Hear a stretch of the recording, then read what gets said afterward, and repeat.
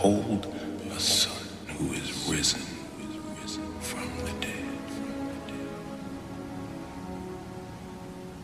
That's no accident. If you could tell me what actually happened in Iran back then when you got the sentence of lashes and years of prison. The articles that we read, they tell us that the charges were, for example, insulting the sanctity of Islam, propaganda against the regime of the Islamic Republic of Iran, and so on. But what were you actually doing during this time that got you these charges? Yeah. The story began in November of 2015, 2 weeks after we released our second album. At that time, I was 21. My bandmate, Ara, she was 19-year-old. And we got arrested by intelligence agency of Islamic Republic. The Revolutionary Guard of Islamic Republic for the charges of blasphemy and doing, the translation would be something like doing propaganda against the state through our music. So they kept us in solitary confinements for 3 months. During that time, we were being interrogated, and so that time they were building the case, like to get what they want from us. I mean, through the questions that they're asking. And after that, they sent us to the public section of the Evin prison. And after altogether around a year and a half, we could be able to make bail and for $80,000 and come out of jail. And the first court gave us 6 years for the charges, and the time that we were in jail, there was also the fear of execution because blasphemy is a very complicated charge in Islamic countries, and there are so many factors that can change the whole sentence for you. But hopefully, it wasn't the case for us. So gladly we could be able to come out of jail. But the first court, as I told you, gave us 6 years, but we asked for appeal. And during that time, I felt like there's no happy ending for this. So I'd rather to leave the country. And I went to Turkey and asked for asylum there. And during the time that I was living in Turkey, I got introduced to some organizations that are working with artists that are under persecution for what they published in their own country. From cartoonists to filmmakers to journalists to musicians, poets, So through those organizations, I got the invitation to move to Norway, and I moved to Norway in December of 2018. And also my bandmate Arash, he also through the same process with some differences, he could also move to Norway in the May of 2019. The main reason for the whole arrestment was the lyrical theme, and was a music always been from day one. It's been political and very critical against organized religion. And with the interviews that we did about their music during that time, government don't really like to see this exposure that is coming from a country that they are trying to perpetuate this picture that everyone is with the government and people, because it's not true. I can assure you that like 85% of the Iranian population, they don't really want this regime. And that's why there is like every day there is a big protest in Iran, and every once in a while they start shooting at unarmed people, peaceful protesters, and throwing people in jail, giving them heavy sentences, and so on. So that's basically the stuff that happened from 2015. Couple of years later, how do you see the situation in Iran at the moment? Is there a possibility, for example, metal bands there at the moment? Has the situation changed at all?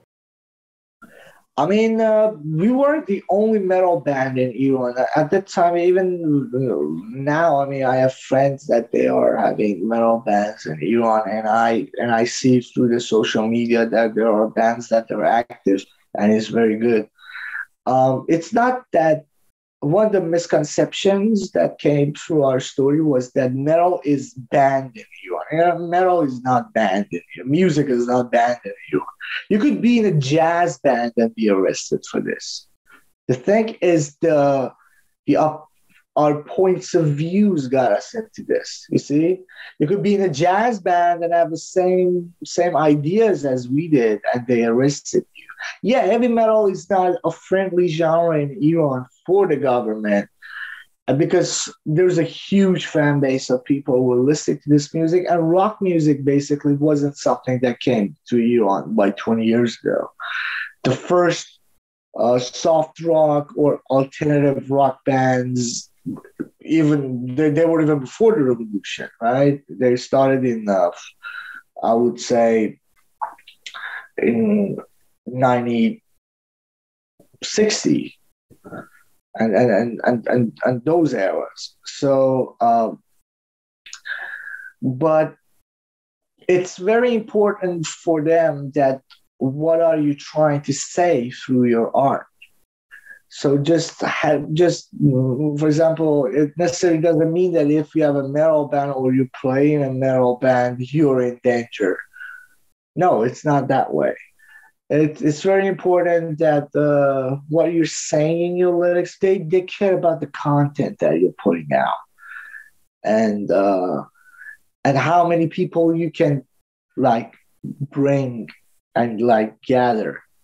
This is what, like, because they're fascists. This is the thing with fascism. They don't want the second narrative. They just want, they give you a parallel reality. It's like you're living it's like you're living in two different countries at the same time. It's like what you're saying is a lie, and the fact that I was arrested for what I thought kind of says the whole truth, that I wasn't doing propaganda. I was telling the truth, and they don't want that. And so situation in Iran regarding metal music, there's so much oppression and like suppression, censorship, and so many other things on art, basically. And heavy metal is just one of the like most horrible ones. And I hope that things get better. But yeah, it's a very long discussion. As you said, there is metal and rock bands. Is there, like in the bigger cities, like in Tehran, is there small scenes of bands? Oh yeah, I mean, I always answer this question, but kind of like it's hard to answer. There's no underground thing happening. There's no metal festival, right? So since I'm living in here now, to me, a scene is a metal magazine. If there is a metal festival, there's a scene. If there's a metal club, there's a scene. If there's a metal shop, there's a scene. There is none of that on a like in the actual like doesn't have visibility, but everything is more like underground. We have all of that, but it's more like you have a boutique, you're selling clothes, and you have a bunch of uh, metal T-shirts to sell too. You see, there's not an actual metal shop. There is, I mean, so many online magazines that write about the stuff that coming out, or Instagram pages that write reviews for the albums, but nothing printed in the kiosk. Or you see what I mean? But at the same time, for example, when bands like Metallica come to Turkey or Dubai, most of the people that are there are from Iran. You can see that everyone raising the Iranian flag in the crowd. You're like, you see, these people are fucking thirsty for this. They can't wait to see their favorite band. And whenever anyone come near the Middle East, or even I would say, I had a friend that went to see Lamb of God when they came to India. You see? So if these bands or even Iranian bands wants to perform, definitely they're going to sell tickets. They're going to sell merch.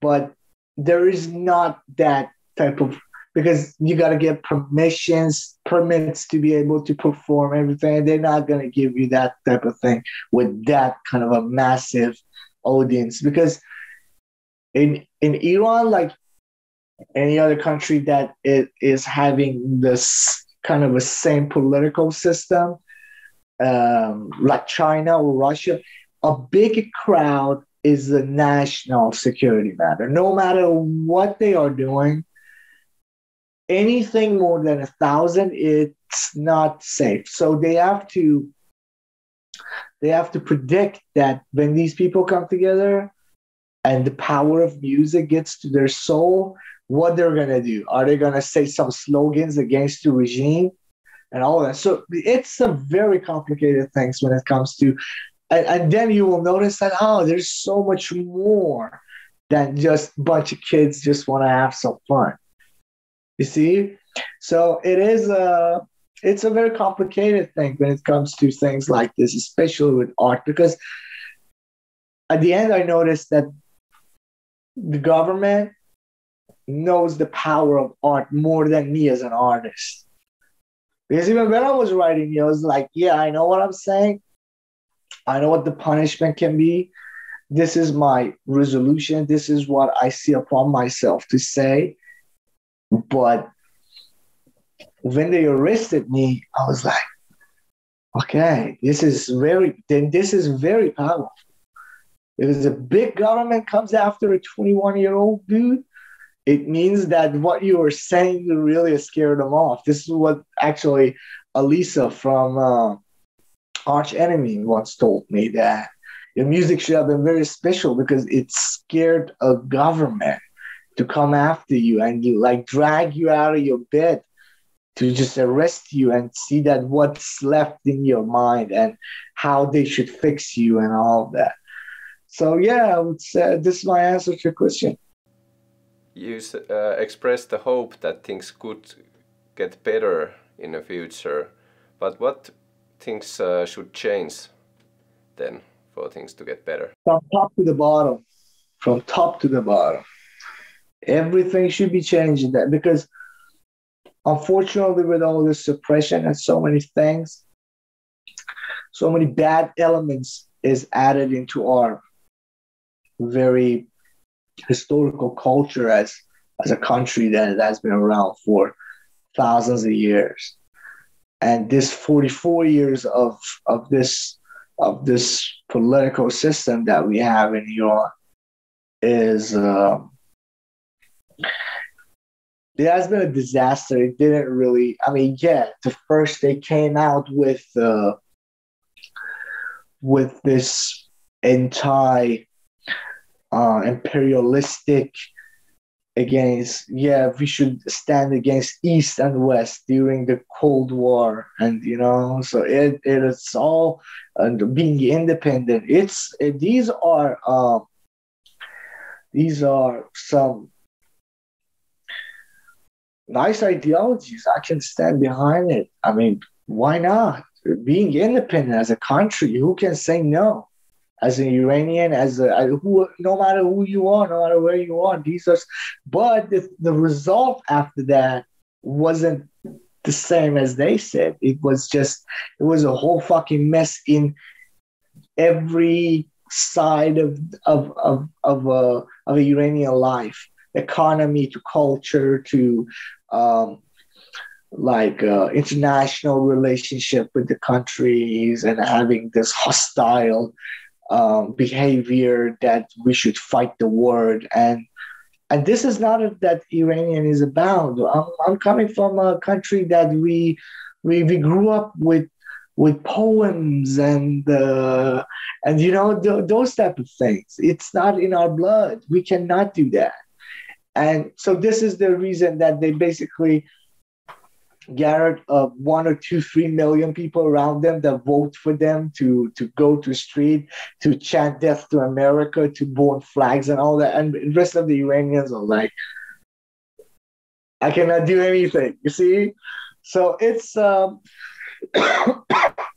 this is what we are dealing with at the moment, and it has been like this for decades, at least 2 decades. But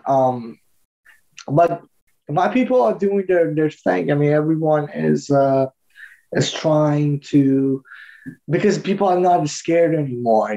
It's very easier for them to go in the street and fight for their rights than 10 years ago. Because when they kill people in the street and you see blood, you're not scared anymore. Because when you do not have anything more to lose, then So I'm hopeful for the future. I hope that things would change, and we would be able to go back to our own country and fix it again. But it's a very uphill fight, and it's once again, it's a very long discussion. It's I can just hope for the best. Thank you so much. That was very enlightening.